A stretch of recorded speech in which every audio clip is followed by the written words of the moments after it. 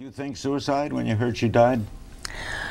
I had no idea. I was at the beach in Malibu at our beach house, and I had a lot of my girlfriends there, and each one had a problem bigger than the last one, and we were all really laughing about it because it was like, oh man, nothing could be that bad. But Marilyn Monroe's death on August 4th, 1962, remains one of Hollywood's greatest mysteries. Officially ruled as an overdose, questions surrounding the circumstances of her passing have persisted for decades. Frank Sinatra, a close friend and confidant of Monroe, became involved in uncovering the truth behind her death. Sinatra's investigations into Monroe's death led him to uncover startling revelations. Let's dive into Sinatra's investigations and the evidence he uncovered that sheds new light on this Hollywood mystery. Childhood and early life of Marilyn Monroe. Marilyn Monroe, originally named Norma Jean Mortensen, later baptized as Norma Jean Baker, was born on June 1, 1926, in Los Angeles, California. Her childhood was marked by instability and challenges. Norma Jean's mother, Gladys Pearl Baker, struggled with mental illness and was often unable to care for her daughter. Norma Jean's father's identity remains uncertain, and she was raised in foster homes for much of her early life. Norma Jean experienced a turbulent upbringing, moving between various foster families and sometimes facing neglect. She once remarked that she never knew where she belonged. This instability profoundly affected her formative years, shaping her sense of identity and contributing to feelings of insecurity. At the age of 16, Norma Jean married her first husband, James Dougherty, in 1942.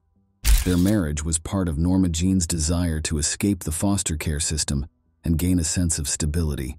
However, the marriage ended in divorce a few years later, as Norma Jean pursued a career in modeling and later acting. In 1945, Norma Jean was working in a munitions factory when she was discovered by a photographer, David Conover, who was taking pictures of women supporting the war effort.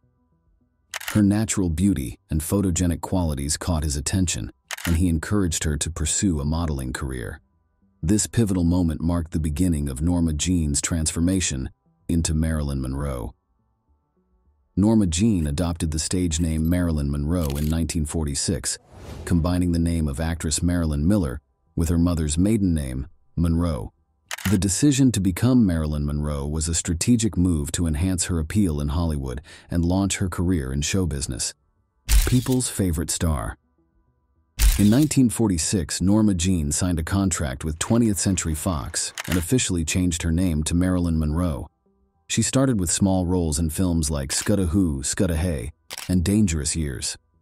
Over the next few years, Marilyn worked hard to establish herself in Hollywood. Marilyn Monroe's filmography spans a range of genres and showcases her versatile talent on screen. One of her earliest notable roles was in The Asphalt Jungle in 1950, a crime film directed by John Huston. In this movie, Marilyn played Angela Finlay, the young mistress of a criminal who gets caught up in a heist. Her performance was brief but memorable, marking the beginning of her rise to stardom. Following her breakthrough, Marilyn starred in All About Eve in 1950, directed by Joseph L. Mankiewicz. In this acclaimed drama, she portrayed Miss Caswell, a young actress hoping to make it in Hollywood. Though a minor role, Marilyn's presence added charm to the ensemble cast. Marilyn's next significant role came in Niagara in 1953, a film noir thriller directed by Henry Hathaway.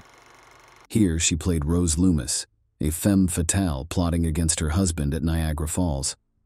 The movie highlighted Marilyn's seductive allure and acting skills, establishing her as a leading lady. One of Marilyn's most iconic performances came in Gentlemen Prefer Blondes in 1953, a musical comedy directed by Howard Hawks.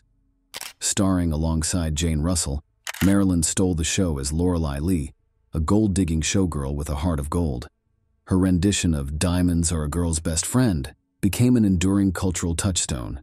In 1954, Marilyn starred in River of No Return, a western directed by Otto Preminger. Here she played Kay Weston, a saloon singer caught in a perilous journey down a river. The film showcased Marilyn's dramatic range and further solidified her star power. Continuing her success, Marilyn starred in There's No Business Like Show Business in 1954, a musical directed by Walter Lang. In this ensemble film, she played Vicky Parker, a talented performer navigating the world of show business. Marilyn's presence added glamour and charm to the colorful musical numbers. In 1955, Marilyn starred in The 7-Year Itch, directed by Billy Wilder. This romantic comedy featured the iconic scene of Marilyn standing over a subway grate, her white dress billowing. Her portrayal of the girl captivated audiences and contributed to the film's lasting popularity. Marilyn's comedic talent shone in Some Like It Hot in 1959, another Billy Wilder masterpiece. Playing Sugarcane Kowalczyk, a singer on the run with two musicians disguised as women, Marilyn delivered a hilarious and endearing performance that earned her critical acclaim. In Let's Make Love in 1960, directed by George Cukor, Marilyn starred opposite Yves Montand. She played Amanda Dell, an actress caught up in romantic and comedic entanglements. Marilyn's charm and comedic timing added depth to her character. Marilyn's final completed film was The Misfits in 1961, directed by John Huston. Co-starring Clark Gable and Montgomery Clift, the drama explored themes of loneliness and disillusionment in the American West. Marilyn's portrayal of Rosalind Tabor, a sensitive woman seeking meaning, showcased her dramatic prowess. Personal struggles and substance abuse. As a young woman, Monroe entered the entertainment industry and rose to fame during World War II. She changed her name to Marilyn Monroe and became a sought-after actress known for her beauty and charm. However, behind the glamorous facade, Monroe grappled with profound loneliness and anxiety.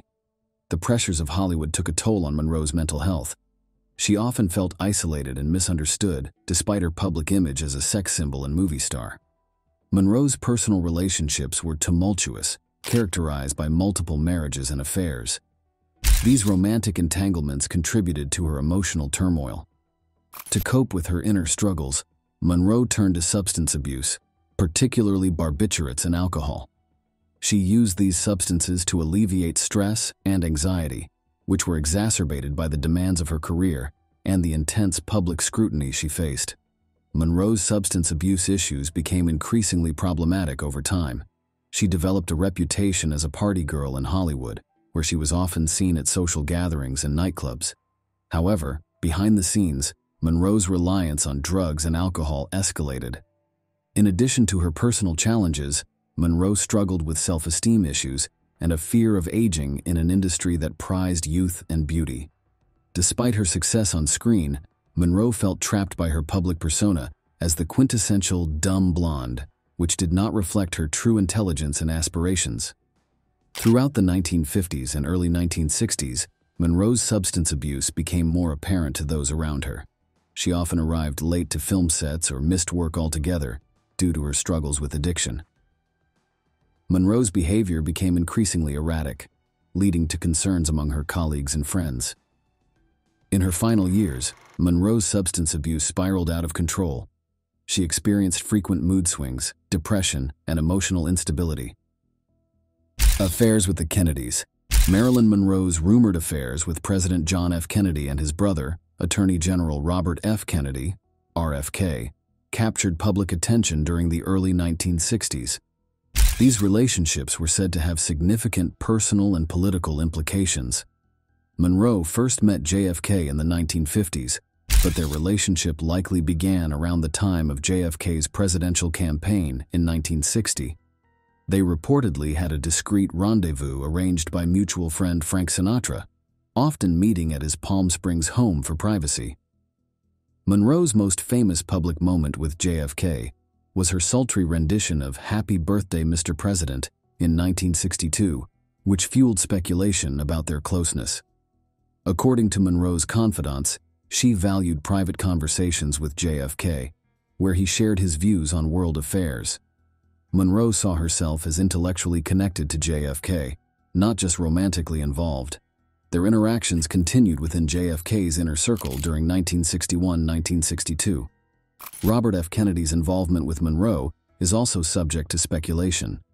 Some historians suggest RFK used his relationship with Monroe to gain favor with his brother, JFK. Others claim it was a romantic rivalry, with RFK pursuing Monroe partly to compete with JFK. Records show extensive late-night phone calls between RFK's office and Monroe's home, indicating intimacy beyond mere acquaintance. Monroe admired the Kennedys and saw them as guides to power in Washington. However, Monroe's relationships with the Kennedys took a turn when JFK began distancing himself and pursuing other mistresses like Judith Exner. This rejection deeply hurt Monroe, leading to emotional distress and a sense of abandonment.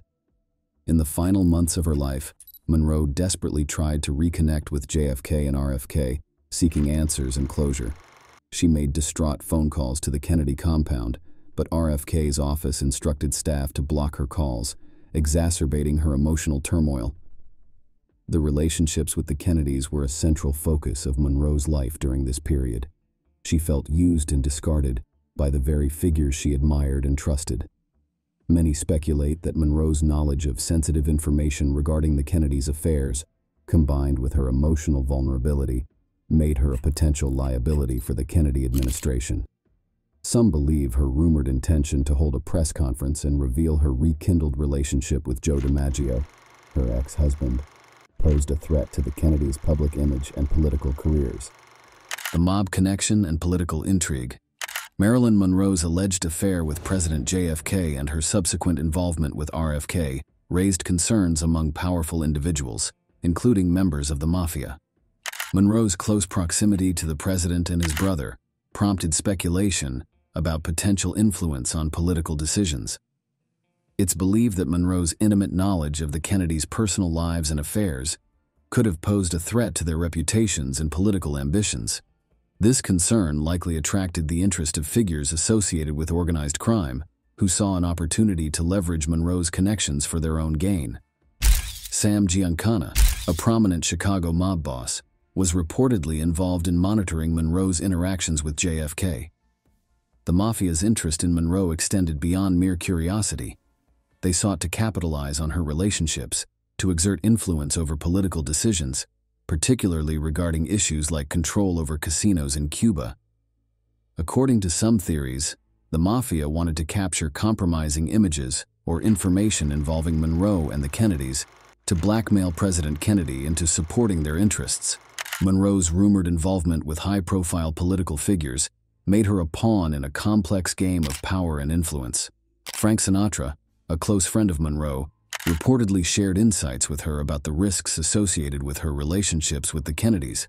Sinatra's knowledge of the inner workings of Hollywood and political circles allowed him to connect dots between Monroe's personal life and broader political agendas. The theory suggests that Monroe's death was not solely driven by personal struggles, but was influenced by external forces seeking to protect their interests. Sinatra's investigations into Monroe's demise reportedly uncovered ties between organized crime and individuals within political circles. However, it's important to note that these theories remain speculative, as concrete evidence linking Monroe's death to the mafia or political figures has not been conclusively proven. The exact nature of Monroe's interactions with individuals like Sam Giancana and their motivations remain subject to debate and interpretation. Sinatra and Monroe's friendship. Frank Sinatra and Marilyn Monroe were both prominent figures in Hollywood during the 1950s and 1960s. Sinatra, known for his singing career and acting roles, and Monroe, famous for her roles in films like Some Like It Hot and The 7-Year Itch, bonded over their shared struggles and successes. Sinatra and Monroe often confided in each other about the pressures of celebrity life. They found solace in their friendship, which provided a sense of understanding and support amid the public scrutiny they faced. Despite rumors suggesting a romantic relationship, Sinatra maintained that their connection was purely platonic. He expressed deep concern for Monroe's well-being, recognizing her vulnerabilities and emotional struggles.